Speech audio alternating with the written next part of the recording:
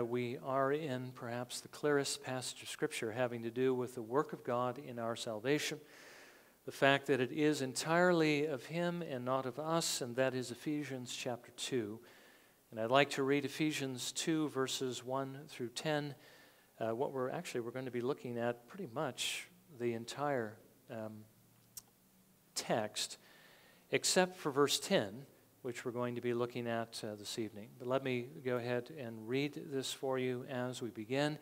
And let me remind you before I read it that this is not the writing of merely the writing of any man. We know that the Lord used human authors to write these things down, but what they wrote is God's Word. Exactly what it is He wants us to know, what He wants us to hear. And even though this letter was addressed to the Ephesian church so many years ago, we need to understand it's addressed to the church of all ages. Ephesians 2, verses 1 through 10. Paul writes this. And you were dead in your trespasses and sins, in which you formerly walked according to the course of this world, according to the prince of the power of the air, of the spirit that is now working in the sons of disobedience. Among them we too all formerly lived in the lusts of our flesh, indulging the desires of the flesh and of the mind, and were by nature children of wrath, even as the rest. But God, being rich in mercy, because of His great love with which He loved us, even when we were dead in our transgressions, made us alive together with Christ. By grace you have been saved, and raised us up with Him, and seated us with Him in the heavenly places in Christ Jesus, so that in the ages to come He might show the surpassing riches of His grace in kindness toward us in Christ Jesus. For by grace you have been saved through faith, and that not of yourselves. It is the gift of God, not as a result of works, so that no one may boast. For we are His workmanship, created in Christ Jesus for good works, which God prepared beforehand, so that we would walk in them. May the Lord bless again His word to our understanding, and may He also apply it to our lives that we may grow in grace. Now again, this morning we're reminded that we are not saved by our works, but by the works of Christ alone. If you have trusted Him and turned from your sins, you need to understand your sins are forgiven. His righteousness has been imputed to you, and His Holy Spirit lives in your soul. The Bible says that you have a new nature, that new nature, Peter calls it, the divine nature. It doesn't mean that you are God, but it does mean that you share His moral character. You have everything already that we've actually been looking at through this series on having a heart for God, on being the kind of person that God can use. You have that whole package already within you. But at the same time, I'm hoping that it's becoming clearer as we go through this series that even though you may have this whole package, it still matters what you do with what God has given to you.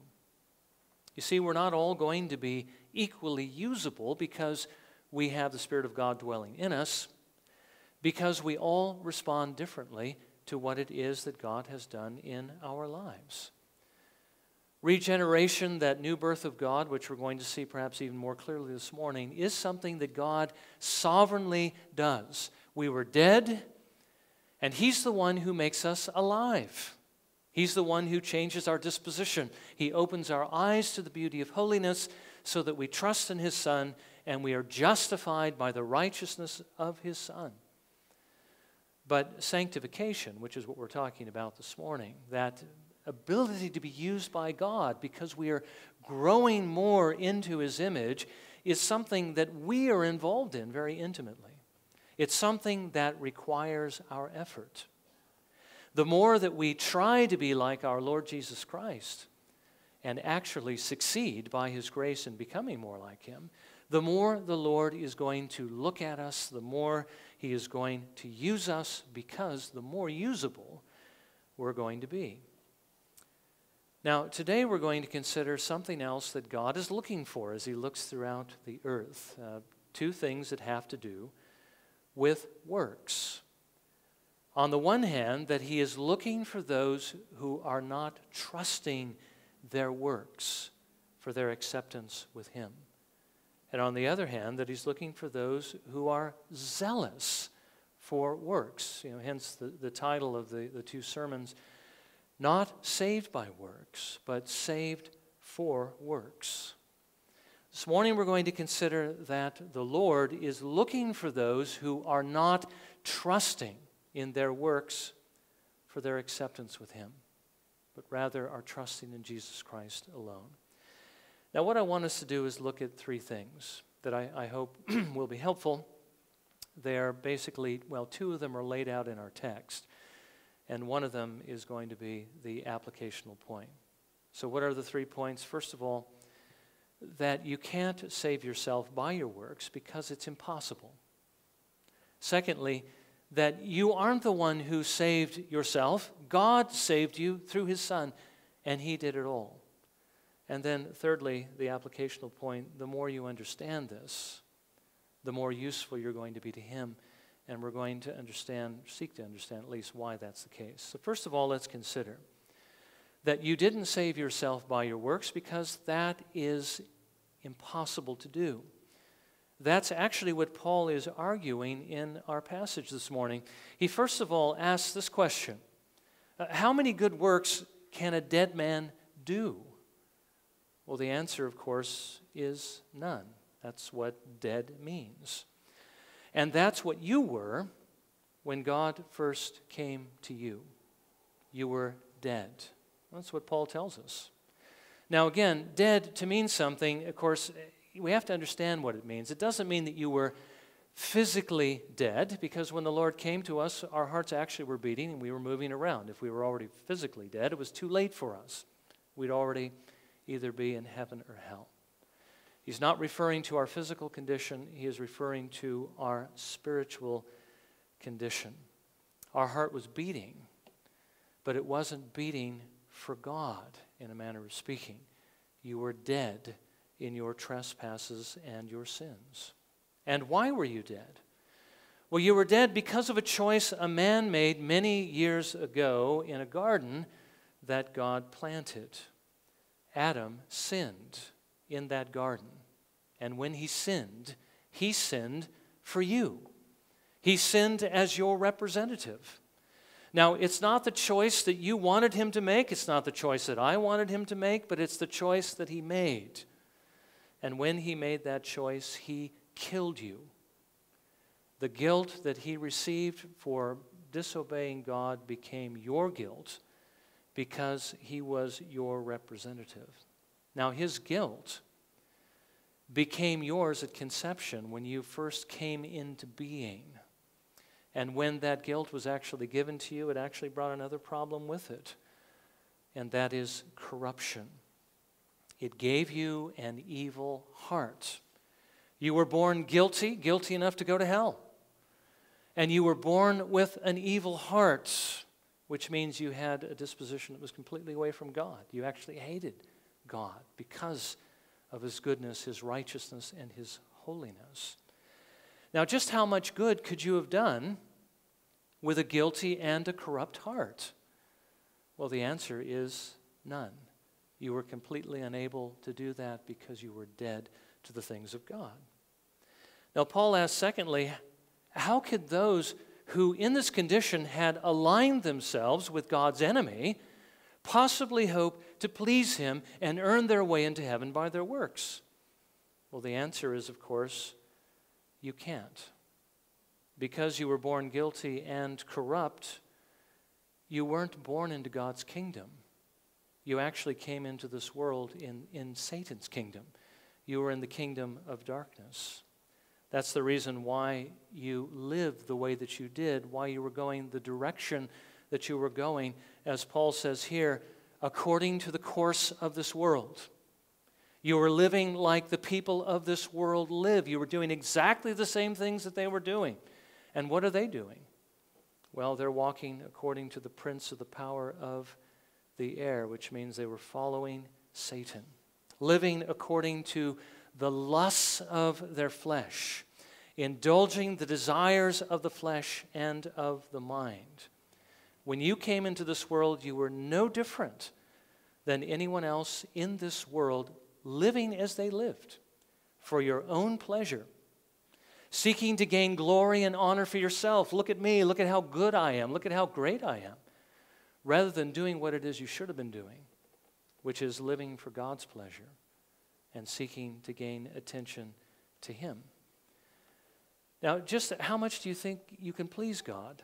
How much can you please Him when you're in the enemy's camp and you are living like the enemy? You are doing exactly what he and his people do. Well, you can't please Him any more than Satan pleases Him, and Satan does not please Him at all. Now, Paul asks, thirdly, how much do you think you could please God when you were actually under His wrath? When you came into this world, remember that you didn't come into this world as a child of God. You came into this world as children of wrath. That means being guilty and being corrupt and doing the same things that the devil would do if you were in his shoes. You were going to share the same end that he was going to share. You see, if you're going to live like the devil, you're going to end up in the same place as the devil. The Lord does not bring the unrighteous to heaven. He condemns them to hell for their sins. And it's not because God is mean, it's because He is just.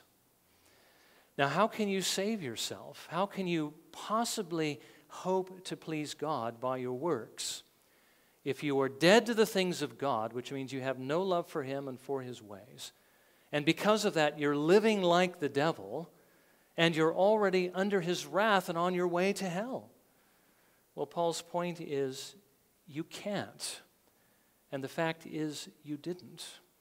It's impossible for you to save yourself by your works. You cannot do it. And so if you are saved here this morning, then how is it that you became saved? Is it something that you did? As a matter of fact, Paul says it's something that God did. And He did it all, not just a part of it, but everything. Paul tells us that it really had nothing to do with you. It had everything to do with Him. God was the one who was rich in mercy. God was the one who reached out because of the great love with which He loved you, and not because you were lovable. You were children of wrath, following Satan in this world, dead to the things of the Lord. His love for you was not because of who you were, but it was because of who He is, because of His great love with which He loved you. Even when you were dead in your sins, He made you alive. You know, the Bible says that while we were still His enemies, God sent His Son into the world in your place to live for you and to die for you so that He could give His Holy Spirit to you. And the Spirit would, of course, change you from within. When Adam sinned in the garden, he lost the Spirit of God. Jesus brings the Spirit back to make you like His Son, to make you spiritually alive. But God, in His mercy, because of His great love, when you were dead in your transgressions, made you alive.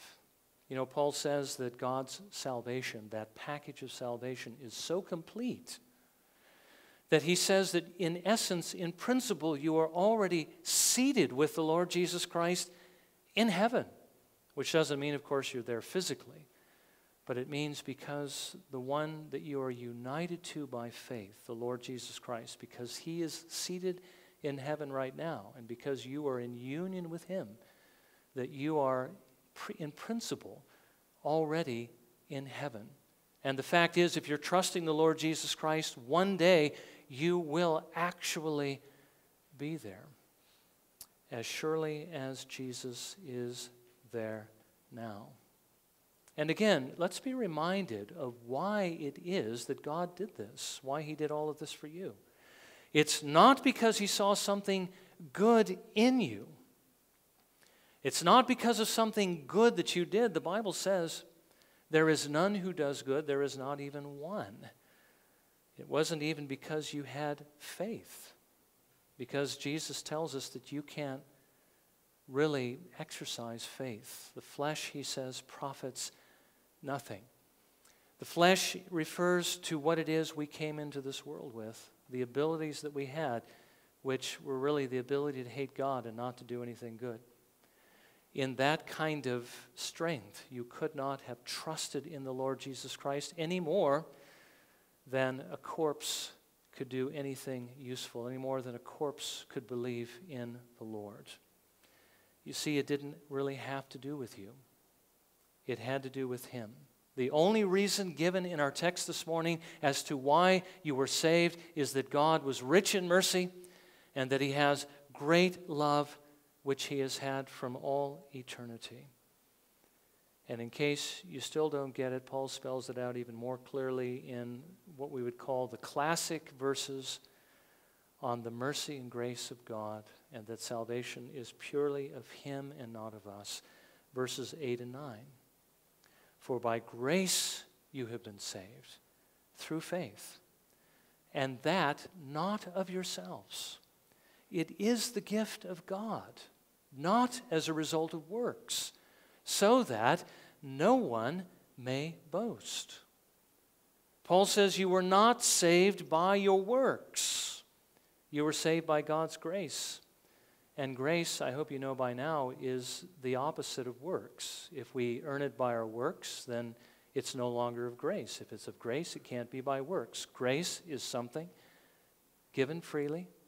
It is a free gift. And I believe that Paul is saying here that not only does he give you the package of salvation freely, but he actually even gives you the faith to receive that gift freely as well. That too is a gift of God. You know, there's some question when you look at these two verses at what it is that is the gift of God. Is it the salvation or is it the faith? Well, it doesn't really matter because you need the faith to receive the salvation. It's all part of one package. It all comes by grace and not by works. And we can't even turn faith into a work that we do in order to receive the grace of God, because then it depends on our works again. But it doesn't depend on our works. It depends on God's grace. There are no works involved, at least none on our part.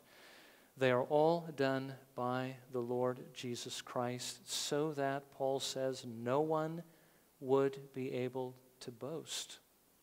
We can't pat ourselves on the back. We can't say that we're better than anyone else because we're just as bad as everyone else. We can't boast before God and say, God, I did this, I did that. No. All of that is excluded. God has done it in a way that he gets all the glory and we get none of it. So the point is, it was impossible for us to save ourselves. And as a matter of fact, Paul tells us as much. We did not save ourselves. God did it all. So as we then move to the third point and we want to apply this, we need to ask the question, what is it that God is looking for? When he searches throughout the earth, he's looking for someone who actually believes this. He's looking for somebody who actually is trusting the works of Christ, trusting what he has done to save sinners and not trusting themselves.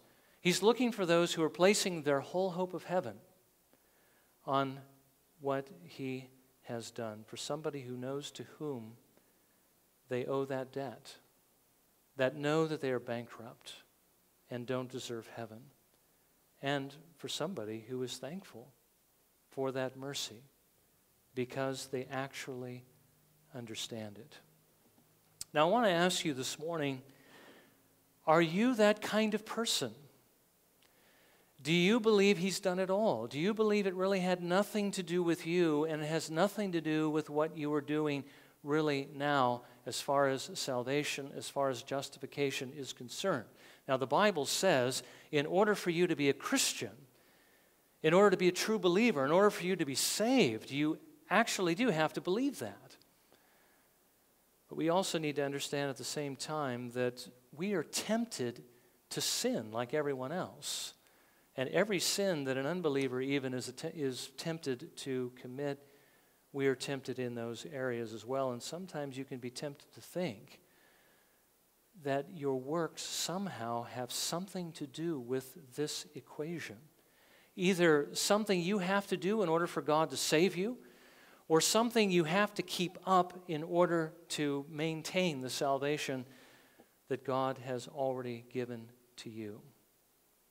Well, let me just suggest to you that to the degree that you are tempted to think in those ways, to that degree, you are going to be weakened in your ability to serve the Lord. Now, you know that you're not saved by your works, but how often have you based the assurance that you are actually going to make it to heaven on your works? By the way, we do point to works as the evidence that God's grace is in us. I mean, after all, we're going to see, we've already read in our text, we're going to see this evening, that God saved us so that we would do good works. They are the evidence that we are saved. But how often are you tempted to think that somehow your personal goodness is responsible for your acceptance with God now or in the future? Now, I think when you think like this, that's what you're doing. And I've heard this many times with people struggling with the assurance of their salvation. How can God save me? How can he let me into heaven? Seeing what it is that I have done in this world. I mean, before I came to Christ, I was such a great sinner. I loved the world so much. I indulged in the things of the world. I was going the very direction the world was going. I was immoral like the rest of them. I was impure. I hurt myself in so many ways, damaged my body, and I hurt other people. You know, people can do a lot of crazy, sinful, wicked things before they come to the Lord Jesus Christ, and they can ask this question: how can he ever forgive me? How can he ever save me? Well, what about since you've come to the Lord Jesus Christ? Have you ever thought this way, that I've done so little with what the Lord has given to me? He's done so much, and I've done so little in return. I haven't read his word as I should. I haven't prayed as I should. How many Sabbaths, Christian Sabbaths, Lord's days have gone by where I've done what I wanted to do rather than what God wanted me to do? How few worship services have I actually attended? How little have I done to support the work that the Lord has actually given me to do through, again, the gifts he's given to me and the resources he's given me? I've lived so much for myself, and I've done so little for him. And with regard to other people, I've done so little to help them as well, so little for the souls of others. I haven't prayed for them as I should be praying. I haven't witnessed to them as I should be witnessing. I haven't even really cared how I've lived around them. You know, whether or not when they look at me, I'm actually being a good witness of Jesus Christ or a poor one. How many people do I know that have actually left this world already? And I've done so little to help them get ready for heaven. How can God let me into heaven? Now, it is true that if our salvation were based upon the works that we do, we would all be damned because we could never live well enough. That is what we deserve. You know, sadly, even is what we deserve for the things we do even after we come to the Lord, because everything we do is still so imperfect. Perhaps some of the things that I've mentioned describe some of the struggles that you have had either in the past or in the present. Well, that is what we deserve, but that isn't what Jesus deserves. And if you are trusting in Jesus, you need to understand that you're not going to get into heaven based on your works. You're going to get into heaven based on His works only because He deserves it. You don't deserve it. Now, the point I'm trying to make is this, that as long as you focus on your own faults and are lamenting the fact that you fall short, and because of that you're wondering whether you're a Christian at all, rather than simply trusting in the righteousness of Jesus Christ, it not only takes away the credit that God wants, the honor that He wants for you or from you for the salvation He's given to you, but it also cripples you, really, from being able to do what you otherwise might be able to do for God's glory. The Lord wants you to move forward in the confidence that if you are trusting His Son, that you are safe. He wants you to know that you're safe, because if you don't understand that, you're not going to be able to move forward. You're not going to be able to do what He wants you to do. See, He wants the fact that it's all of His grace and that it is a free gift. First of all, to help you feel secure so that you don't feel like you're slipping into hell every moment of your life. That's what the devil wants you to think.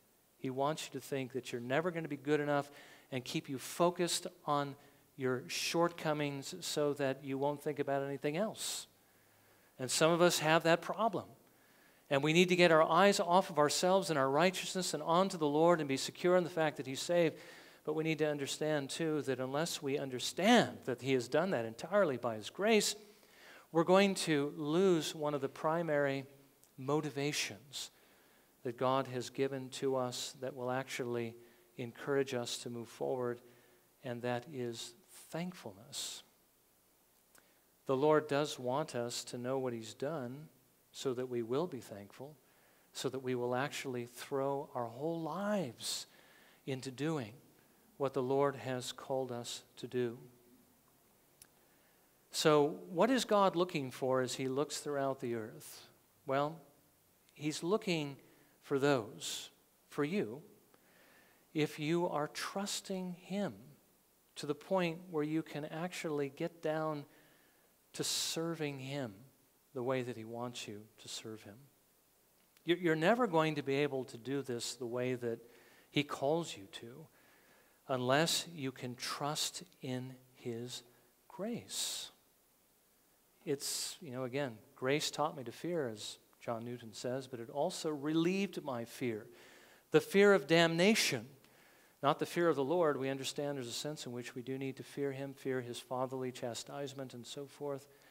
But it should relieve our fear of hell and stir up thankfulness enough for us to move forward.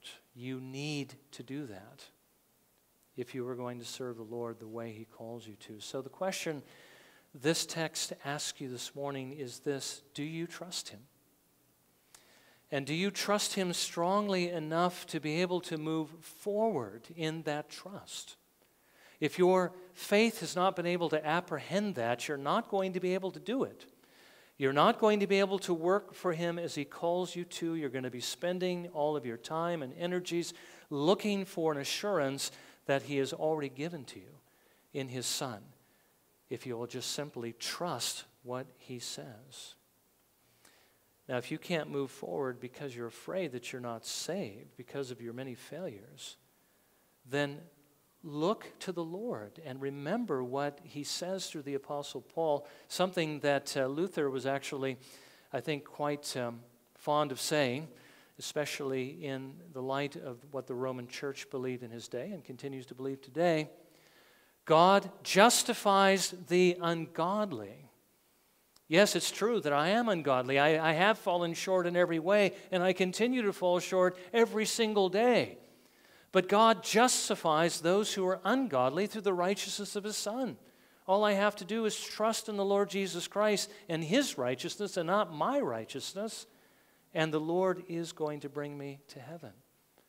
I need to turn, of course, from my sins as well, but God justifies the ungodly. He saves those who are far from perfect, and those are the ones that He uses to advance His kingdom, so that He might glorify His grace.